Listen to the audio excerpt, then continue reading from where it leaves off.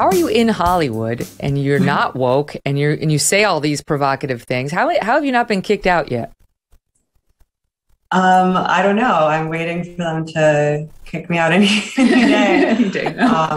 And it's hard to say really what professional opportunities I've been precluded from because of my political beliefs. But at the end of the day, it's too late for me to like course correct now and pretend to be woke. And the podcast has probably also afforded me other opportunities that I wouldn't have had otherwise. Well, and you're doing the smart thing. You're becoming a creator of content, not just in the podcast, but making your own films now. And that's really the way forward, right? Where you maintain control because you can go directly to the audience and the audience is there.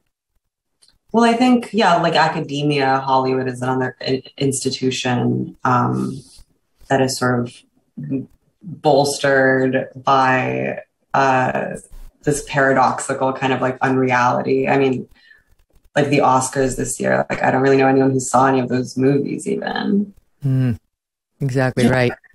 But I think like the silver lining of this crisis of faith in institutions that we're experiencing is that there's a real opportunity for independent creators to come to the fore and cultivate their own large and diverse and organic audiences. Yeah, I mean, we're seeing that more and more. And it's nice to see that the audience is there. And then you see these institutions try to crack down on it. They try to crack down on Substack or Patreon or whatever podcast. And, Joe Rogan over at Spotify, you could go down the list. Even now there's talk about how, at Substack, nobody edits you. You're sort of the mainstream elitist journalist. Well, no one's there to edit. Oh, sure, because that's worked out so well at places like the New York Times, which claimed something like 987,000 children had been killed in America from COVID.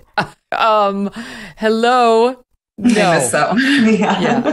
Yeah. The COVID reporter printed that in one of her reports, as if the editor is some magic button without which the rest of us are untrustworthy. Yeah.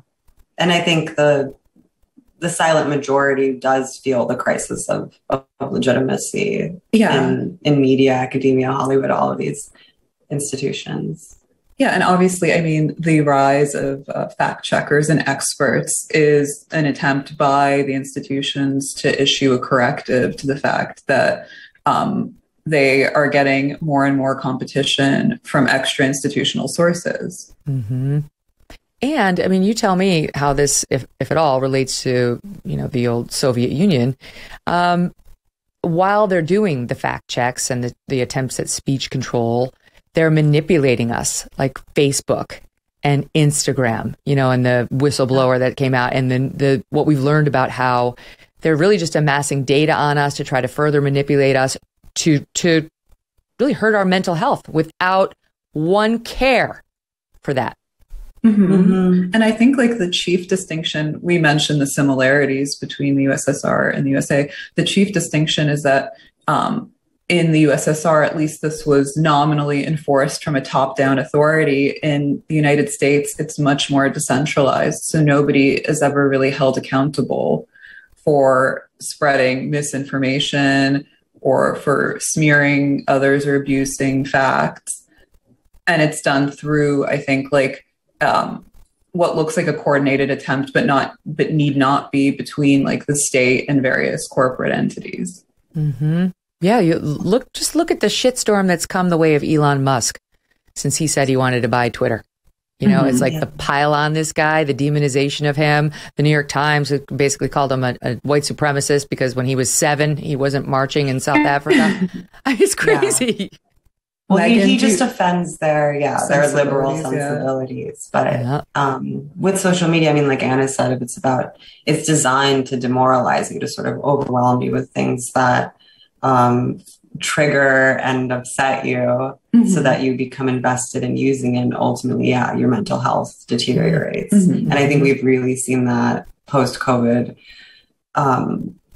happen in the extreme because people are like sequestered in their homes and only really have access to what they perceive as reality through social media. I wonder if that's why the left seemed to lose its mind more than the right during COVID, because most Republicans or people who are not established left did not listen to all those mandates. They did go out. They did see their friends. They had social gatherings. They basically thumbed a middle finger at the most extreme lockdown policies, whereas the left was extremely compliant and I think paid a dear price for it. Mm-hmm. Yeah. I don't know. I think, by the way, Elon Musk, I want to tell the audience there was an update on that today, which we thought was important to get. Disturbingly for those of us. I was just going to ask you, is he buying Twitter? Is he not buying Twitter? Took a turn in the wrong direction today. Mm-hmm. He asserted that he has the right not to consummate his acquisition of Twitter and that he has, quote, a right to terminate the merger agreement, according to a letter from his lawyers to the Twitter lawyers that was sent today. He's ostensibly disputing data. He wants Twitter to provide him with information that will help facilitate his evaluation of spam and fake accounts. He says that they've understated the number of fake accounts on Twitter. They say it's only 5%. He says it could be as high as 20 plus, which would mean he's buying a product that's less valuable, right? If it's 20% bots. So he wants the real data. And as I understand it, he signed a deal that said, I'm basically buying Twitter as is, which anybody who's ever bought a car or a house that way knows it means you don't get to kick the tires. You don't get to back out because of due diligence or because you find out the house has termites. And if the Twitter house has termites and he actually signed such a deal, that's not going to be helpful. But anyway, he's saying he does have the right to back out, a right to terminate the merger agreement. And that's sad, especially because Tesla stock now is suffering and there's going to be layoffs over there. So he's kind of, he needs that money. Anyway, I want to see him buy it. I think Twitter will be a better place if he takes it over. So I want all these problems to clear up. And of course, these people who write about Elon feel exactly the opposite.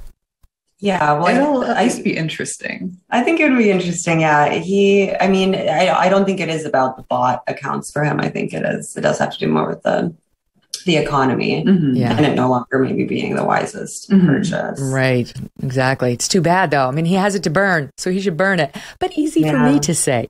Easy for me to say. Are the high fuel costs putting a damper on your summer vacation plans? From higher prices at the pump to a jump in airfare, it's getting more expensive to get away for a week. But what if you could soak up those vacation vibes year-round? Get a Michael Phelps Swim Spa by Master Spas. Whether you want to stay close to home this summer or just want to extend your break, a Michael Phelps Swim Spa by Master Spas can transform your backyard into an oasis. It combines the benefits of a pool with the therapy of a hot tub. Michael Phelps Swim Spas by Master Spas have a water current so you can swim, do aquatic exercises, or just have fun with the kids. This is going to reinvent your family time. You will love it and your family and friends will too. Michael Phelps Swim Spas by Master Spas come in a variety of sizes to complement almost any yard, even if it's a small one. And since it's heated, you can use it year-round in any climate. Michael Phelps Swim Spas are 100% made in the USA by Master Spas, the world's largest swim spa manufacturer. Go to masterspas.com, put in the promo code MK to save $1,000 on a Michael Phelps Swim Spa or $500 on a Master Spas hot tub. That's masterspas.com, promo code MK. Hey, thanks so much for watching. If you like what you just saw, hit the subscribe button for more clips and full episodes.